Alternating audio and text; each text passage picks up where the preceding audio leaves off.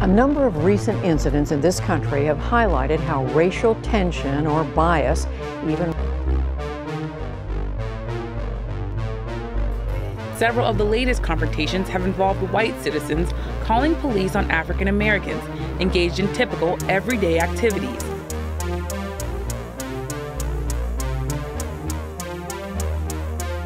Including a 12-year-old mowing lawns near Cleveland, Ohio, 2 men barbecuing at a public park in Oakland, California, or this 8-year-old girl selling bottled water without a permit outside the San Francisco Giants ballpark.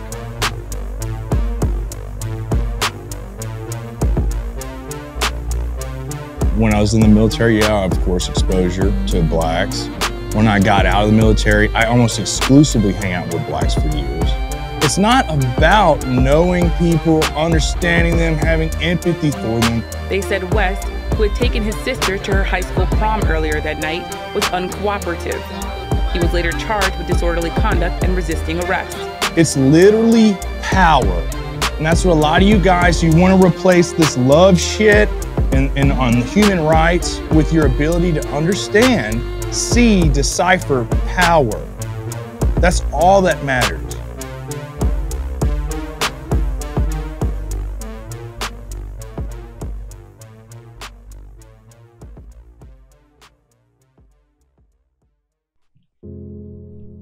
All right. So let me ask you a question real quick. Black people in America, what is our position here? And I mean that on the chessboard. Could we be completely annihilated? Our numbers, which are supposedly at 50 million, could it be taken down to 10 million, if not nothing? Could that happen by the powers that be? I mean, most of y'all say yeah. Alright, here's my second question. Would the powers that be take our numbers down to 10, if not 0? Would they? That's the question you gotta ask yourself, and that a lot of us don't want to ask ourselves. Oh, they would never do that. They would never do that to us. Not our Germans. That's just some people over there. That's just the brown shirts over there. They wouldn't do that to us. We're Americans. I mean, possibly. But all of us, we got to deal in what ifs. Are we prepared for that at all? Are we even thinking about that at all? And would they? Let's look at the past a little bit. Let's jump backwards about this would they and why would they. Let's take it back to the 60s. Okay, Black America in the 60s was a phenomenon. We were a real threat to America, to the American interest, to the dominant white society's power structure in America and around the globe. We had the Black Panthers and several others meeting with America's enemies, namely the Black Panthers in China. We have Malcolm X meeting with Fidel Castro. And a lot of them, even Martin Luther King, they made the U.S. look bad around the world. I mean, here's this country that goes around telling people that you're going to have justice and democracy and you're going to treat all your people equally. And look at what they're doing. You have second, third class citizens. So they had no room to talk. So they were shamed in the 60s and they were really, really scared. So they had to go into what we call white supremacy 2.0 instead of 1.0. They can't have people just getting hung on trees, getting killed.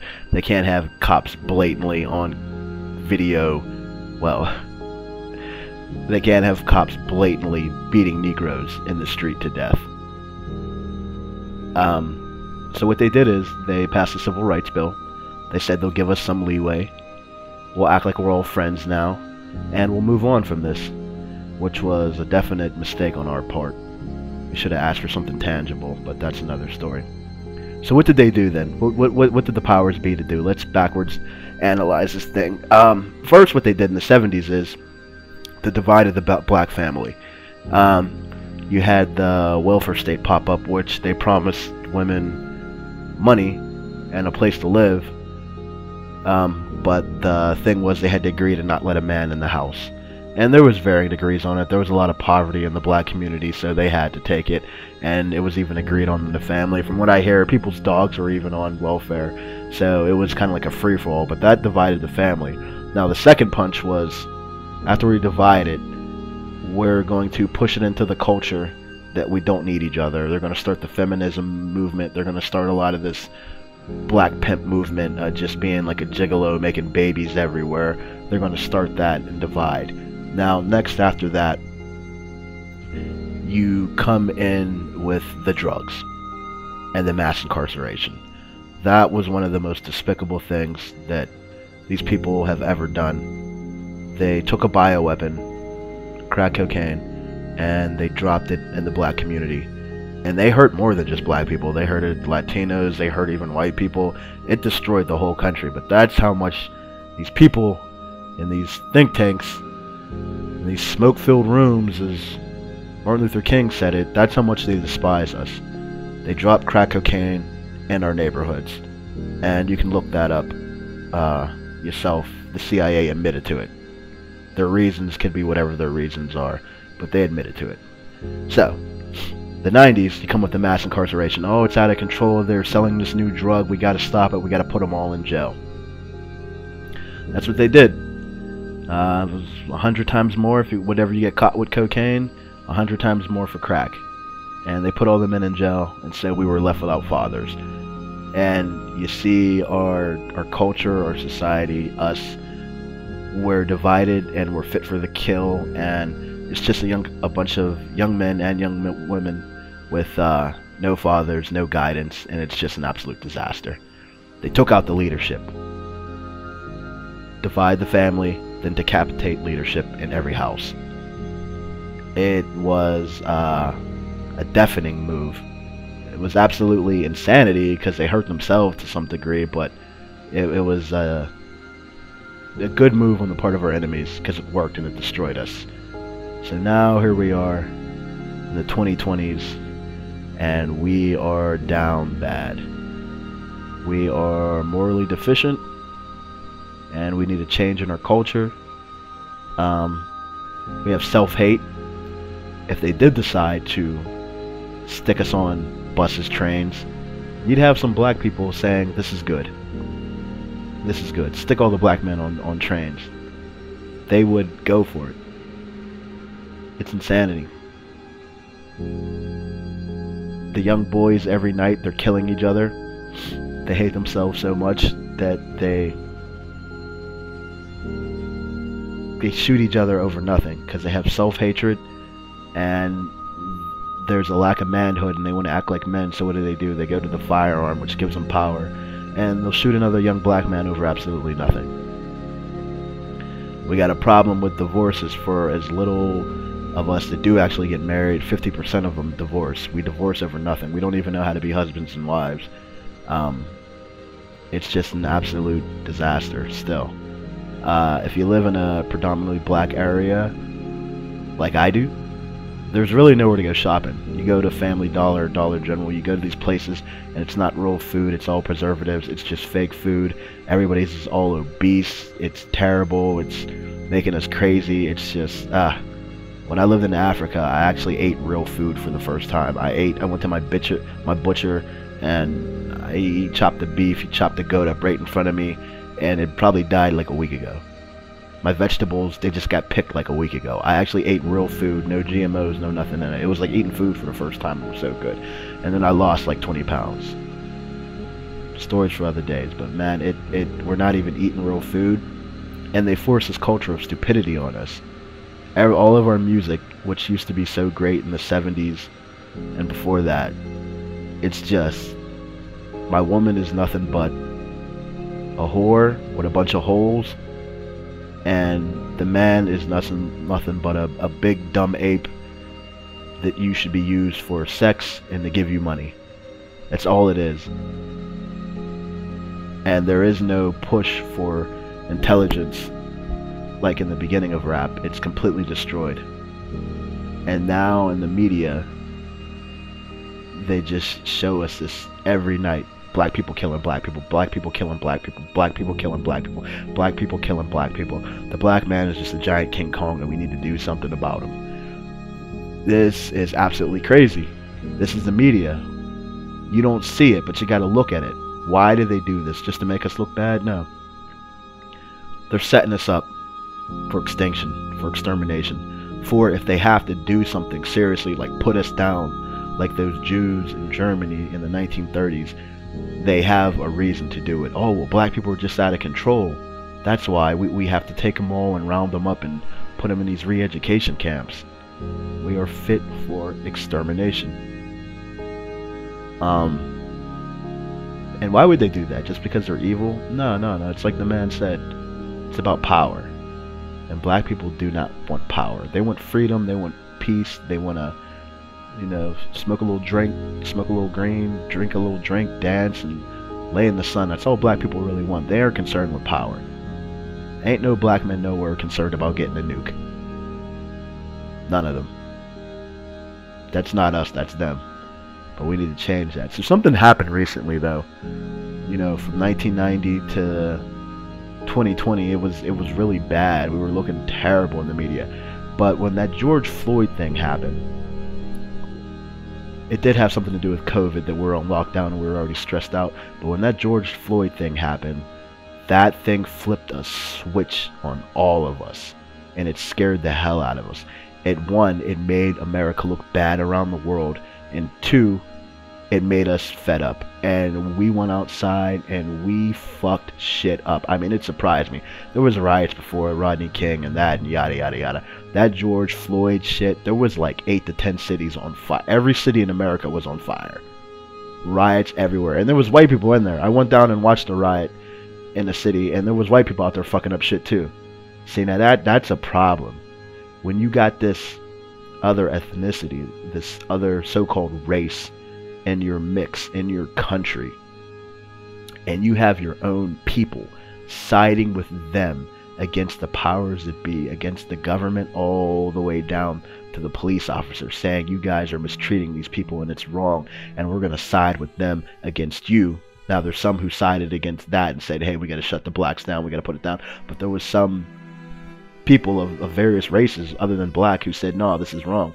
Man, they were protesting all around the planet. That was the switch.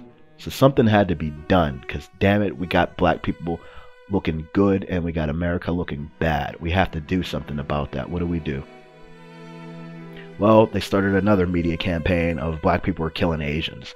So we went from the good guys in 2020 to being mistreated to 2022, 2023, we're the bad guys again, we're killing Asians, which is just crazy. As far as racial violence goes, racist attacks, black people are at the top, far above Asians, anyone else, Jews.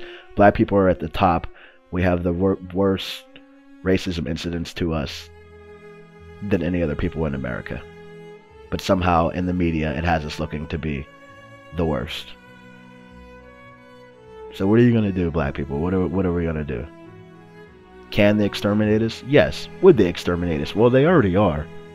As I said before, I mean, the food, the family, and the fratricide. The young black brothers killing each other. It's a very slow extermination. But could it get sped up? So we had about, what, 20, 30 million abortions? That's way too many. However you feel about abortion, that's way too many. We could use 20 million black people right now. There's about 100 million Hispanics, 130, 150 million white people. We could use 100 million people. We could have used those 20 million people. I understand, but it's too much. It's a very, very slow genocide. Slow genocide. You don't even see it. You blame yourself for it. Oh, it's black people's fault. That's the reason they're shooting each other. There's a truth to that. But the question is why? How did this all start? Where did it stem from? Because it wasn't like this in the 1950s. We had a higher marriage rate than anyone else in this country. So what happened to us? We dropped our guard on our enemies and they attacked. They are committing genocide on us. It's slow, though. What are we going to do if it turns up to a fast genocide, to an immediate genocide, to put them all on trains, put them all on buses and send them to camps? Then what? You even prepared for that? Do you even think about that, is my question. Now, most of y'all don't think about that. That would never happen. That's not going to do that. We got the NAACP. That ain't going to happen. Some old lady said that to me one time. So let's talk about solutions, because that's what we're here for. What's the solution to this? Well, we got a quarantine, we got a removal, and we got to rehabilitate people. When I say quarantine is, you can't be around your friends. You can't live in the ghetto around all this. You can't chill with your ghetto-ass friends selling drugs, acting hood ratchet, and then try to go to college and be something. You got to divide yourself from them. That's going to hurt, but they're going to hate on you when you open up your own business and you go straight. It's a mess. There's a story in Maryland of the lady. She had a hair salon store selling weave, and some black people came in there and shot her in her head. Now you're going to tell me that's going to happen in the Asian if an Asian was selling it? They got that much self-hate and that much disdain for them. You got to put up defenses from other black people, and you got to remove yourself from a lot of them. That's a damn shame, but that's the way it is, man. We ain't all in this together.